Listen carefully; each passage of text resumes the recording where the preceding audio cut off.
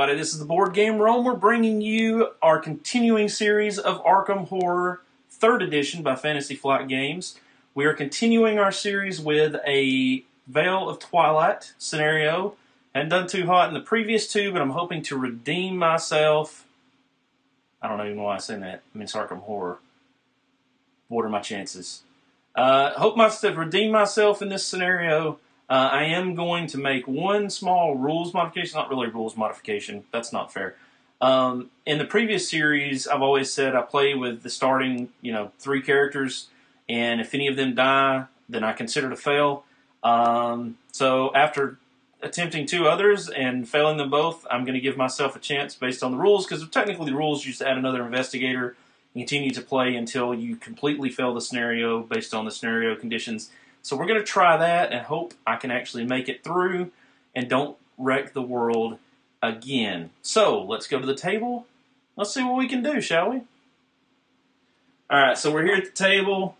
I've got everything already set up. I am trying something a little different. As you can see in the top right corner, you'll see me now. Other than that, the setup's the same. I don't know. I'm going to try that. And I'm also going to try sitting down while I'm doing these, because sometimes these marathon sessions take forever, and standing up is great, but it's, yeah, we're just going to see how it goes. Tell me if you like this format. If it sucks, I'll go back to the other one. If you're cool with it, hey, I'll definitely do it as much as I can, especially with the layouts. Fortunately, the layout is pretty good for this one. So as I said, this is called Veil of Twilight. Here is the scenario. So what does the scenario say? The story so far. In the cold void between worlds, something lurks. Beyond the veil, it whispers, reaching out for those with the power to free it from its prison. Those who fall into its thrall gain great power, but at a terrible price. And each day, its freedom draws nearer. So this is called the Veil of Twilight. And I've already done the board setup. We have our 5 locations. Over here, which you can't see, is my card display. I've got all the decks pre-done with the encounters created. Shuffling in the encounter deck. You can see down here we actually have 2 clues, so that's how that happened. We spreaded, is that a word? Sure, why not? We spread Doom once to the train station, which is up here, and the train station actually started with 1 based on the scenario card. We have our Mythos, our bag of boo ready, because there's nothing that ever comes good out of that. We have another clue up here. The scenario had us put a Void Touched and a Hulking Thrall in these locations, and a white marker in this location. So, let's see, I think that was pretty much it. We are using the Fractured Reality, Fractured Reality deck, which is this deck. Alright, so that's the card back for that. So if we do get any anomalies, then that's what we will be drawing from. Oh crap, where did I put that at? Right here. Maybe I can move this a little bit closer, because, dang. Alright, there we go. Alright, cool. So let's take a look. I guess let's take a look at our heroes. I picked 3 randomly. I had originally set all these out and picked 3 for each one. They're all different. This time around, I basically just shuffled, grabbed the 3 that came off the top, and that's who I started with. It's just easier that way. So let's take a look at who we start with.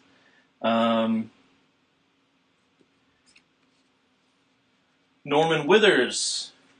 So you can see his stats: 5 health, 7 horror, 3 in lore, 1 in influence, not very good in influence, good in observation, okay in strength, and amazing in will. What's his power? His power is in the stars. After you remove 2 or more doom from your space, you may suffer 1 horror to research 1 clue. That is amazing. That is awesome power. And his focus limit is, of course, 2. And he does start out with $1 Dollaro. As far as his cards, He's got 2 cards. Precious Memento is an item. After you gain a clue, remove 2 horror from this card. So that's a good way for him to get rid of horror. And then Find Gate. And I took the ones that were optional, I took it random on all these characters. So they have their required one and then a random one of the other 2. Find Gate, it's a spell. We test lore. If you pass, you move to a space of your choice with 1 or more dooms. So we can kind of jump around to the doom, which is pretty awesome. And hopefully get some clues and get rid of that horror and whatnot. So that is Mr. Norman Withers. Next, we have Marie. We've seen her before in some other playthroughs. Smoky Velvet is her power. She's an entertainer. Once per round, after you perform an action, another investigator on any space may perform that same action. Normal action restrictions still apply. So, in other words, I don't believe that this counts against their 3 limit action. Their 2 action limit.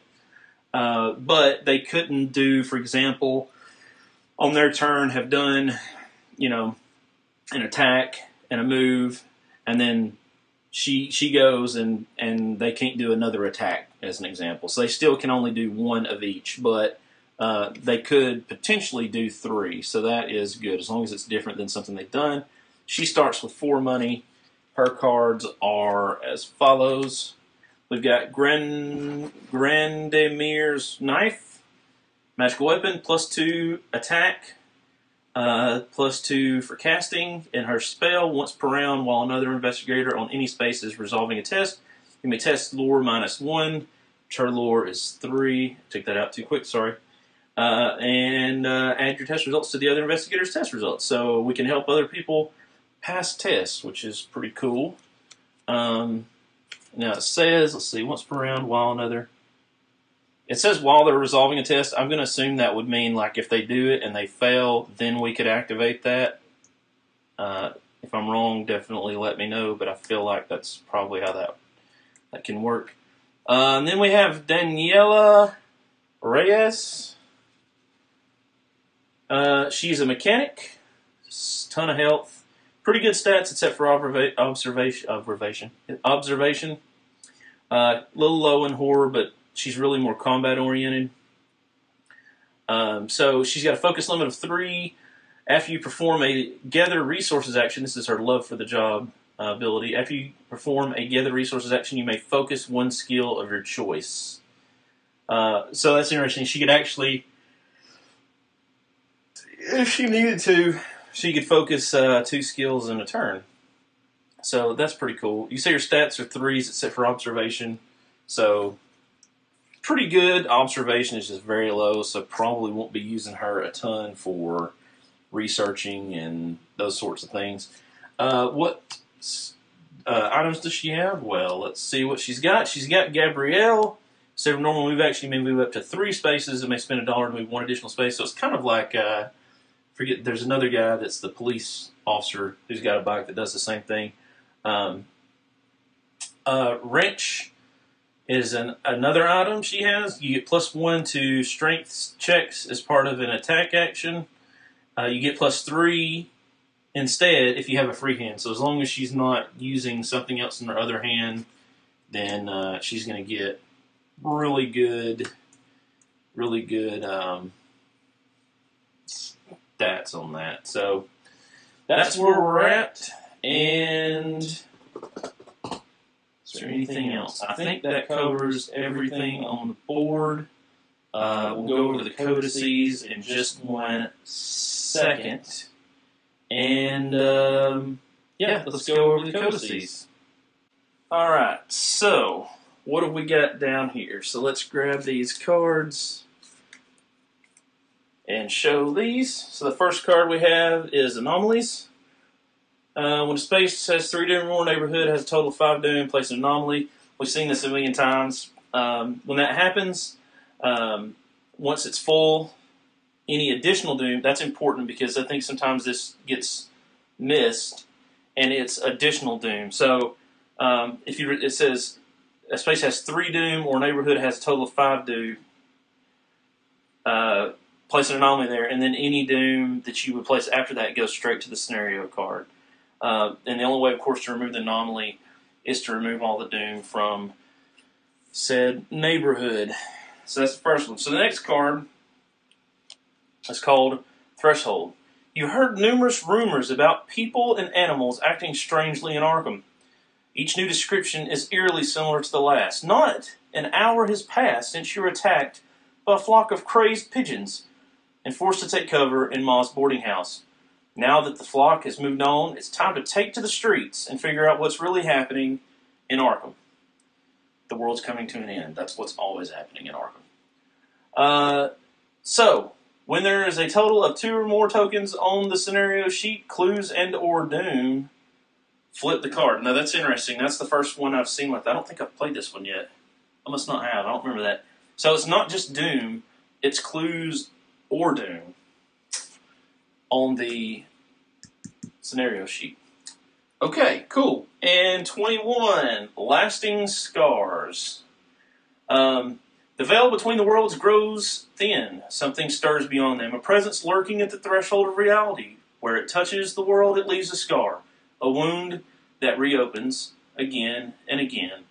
Left unchecked, those scars will tear the world apart. White markers are scars in the veil. I'll show you that on the board. It's on this neighborhood right here that you can't see. It's covered by the card. After an anomaly appears, so after one of these guys shows up, if there is not a scar in that neighborhood, place 1 scar in the neighborhood with the most doom in that neighborhood. So, I don't know what that does. I'm assuming that the storyline, at some point, you'll be looking at where there's scars and even more horrendous, if it could be more horrendous, things happen in that case.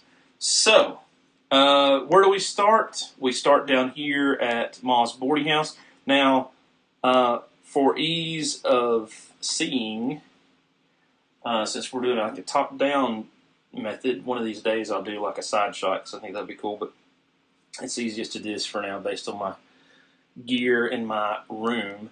I've got my guys laying down, and they have the stands on them, so what I'm going to do is we're going to assume if they're laying down and they have the stands, they're normal, they're not delayed or anything.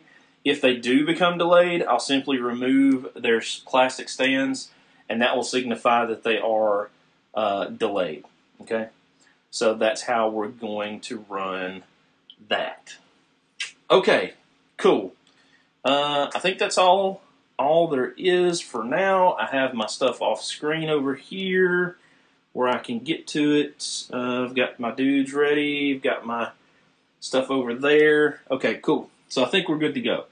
So, what do we want to do to begin with? Well, obviously we need clues. And honestly, I hate to even move from here. I am a little bit worried about the hulking thrall. So let's look at, I guess we should look at those. So the Void Torment, no, Void Touched, is a lurker. Wow. Each investigator suffers 1 horror. So they just like, really? Okay. Glad I read that because I totally missed that. So we need to get rid of that for sure. I think we've got a way to do that. I'm not going to show you the backs, obviously. Then we have the hulking thrall. Hunter moved toward and engage the highest observation. So the current highest observation is going to be Mr. Norman Withers. And it does move too. Okay. Cool-ish. Alright. So, I suppose, let's start out with Miss Daniela. Remember, because of her vehicle, she can move 3. And pay $1 to move 1 more. She has $3 to begin with. So I think in order for us to just not be taking a ton of horror, let's start with her moving. She's going to go 1, 2, 3. She's going to pay the $1 to go the 4th space. And boom, she's going to land in here with the Void Touched. That Void Touched will immediately engage her. So now let's look at what this is. So we have 2 health, no modifications. We do get a remnant if we destroy it. After you defeat this monster as part of an attack action, you gain 1 spell. Okay, interesting. So that is now attached to Danielle Reyes. So that's action number 1. Action number 2 is going to be to attack. So she has a strength. I should have got these out already. Of 3. So there's 1. Hold on. Alright, most of these tokens are easy to get out. It's just these goofy deals. Alright, so there's a strength of 1, 2, 3. Alright, and then she's going to do an attack. So that would give her a wrench. Would give her 1 normally, but she has one-handed, so that's going to be 3 more. I'm just going to set these over here. So let's see what happens. Oh, okay. So that's 1. Oh, jeez. 1 success is it? God, that sucks. Yeah. So 1 success versus this. So yeah, that's just 1 damage. And we needed 2. Alright, well, that's going to go back to her. That's going to be all of her done. And we're going to flip her token from that to that. And there you go. Okay. Right.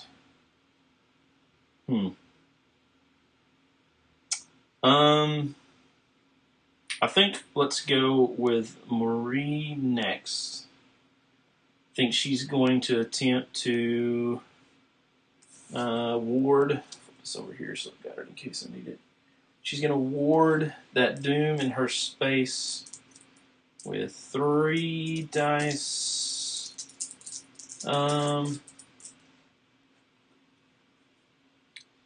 Yeah, 3 dice. And yeah, 3 dice. All right, here we go. And easily done. So that doom comes away. There we go. That's her 1 action. And then I think she's going to focus. Let's focus observation, just so that if we can manage to get a clue, it'll make it a little bit easier to research. So that's her 2 actions. Boom. Norman. What is he going to do? Wow. All right. I think he is going to... let's see. I think he's going to focus... He's going to focus strength because... should he focus strength? Yeah, he'll focus strength for now. So that's 1 action. And the second action, he only has $1. So I'm going to say actually gather resources. I want to have a good chance to get these clues down here. So that's what we're going to go with. All right, cool. Monster phase. Readied monsters activate. So up here, that's going to do 2 horror to Miss Reyes for 5. Sucks, but it's what happens. Hulking Thrall over here is going to move 2 spaces towards the highest observation, which is these guys. So it's going to actually end up in the street. That's going to be a problem here in about 2 seconds. Then we do the encounter phase. So, everybody's gone. Reyes cannot go because if you are engaged, you cannot do the encounter. So we'll flip that over. Marie is going to go, and she and Norman are both in Southside. So we'll pull the first card, and we have a clue card for her. Okay. Historical Society, Ma's Boarding House and South Church. They are in Ma's Boarding House. You may spend $1 for you or an ally to recover 3 health. Okay, doesn't really help. The other guests are old, listening to voices only they can hear. Their bodies spasming and bulging in unnatural ways, and their eyes turning milky white. You gain 1 clue from your neighborhood. All right, cool. So she got a clue. We don't have an ally or anybody that needs to be healed, so we don't have to worry about that. Awesome. So this goes to the discard pile. Nice. Next is, let's flip her so we know she's done. Boom. Norman Withers. Same thing. Okay. And also, fortunately, another clue. You open the door to your room and find it seems to lead to the audient void. After closing it and reopening it again, all seems normal. You gain 1 clue from your neighborhood. Okay. Good deal, good deal. Then you stagger downstairs and ask for dinner. You may spend $1 for you or an ally to recover 3 health. All right, so again, nobody's got any damage, health damage anyway, so we're good there. And boom. Awesome. So potentially, definitely some research in their future. Okay, so yeah. As Cat Weasel says, if you have not seen his channel, check his channel out. It's amazing. Arkham Horror, Eldritch Horror, all those types of games, that is his jam. He does a phenomenal job of playing them, phenomenal job of videoing them, he's got everything for every one of them he plays, which is just insane, the number of cards that man has. But it's awesome. It's a cool channel. You definitely need to check him out if you enjoy this type of game, especially. He's got some other stuff too, but those are just really exceptional. All right, so enough said. So let's start with Daniela. And we're going to draw these in order. I'm not looking. There's a Doom and a monster. Okay, so a Doom is going to go to the Black Cave. All right. Black Cave. All right, so that's 2 in that neighborhood. All right. So that takes care of that. Let's put these over here once they're spent. And a monster, which is going to be an altered servant. This goes away. And altered servant spawn at the unstable space. So currently the unstable space is the Black Cave. And his abilities: patrol, move in unstable space, move toward unstable space, engage the most clues. Okay. So unstable space is Black Cave, so he's going to go right there. Interesting. All right, cool. That is Daniela Reyes done. Marie Lambeau. Oh no, Lambeau. Okay. Headline and Doom. All right. Let's see what awaits us in the headline deck. So this is the headline. All right.